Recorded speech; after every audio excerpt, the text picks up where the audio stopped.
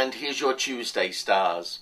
Jupiter's going to leave your sign, and what he will leave you with is a legacy of good things to come if you worked hard, if you did the right things and you followed my advice. Because once Jupiter moves into Capricorn, you are into a very potentially prosperous period.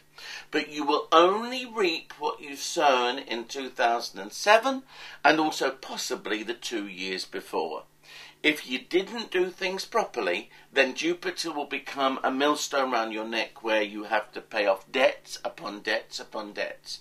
But if you followed my advice and weren't extravagant, and especially when I told you about the Saturn connection from September onwards, then you will now begin to chart the rise graphically of economic prosperity.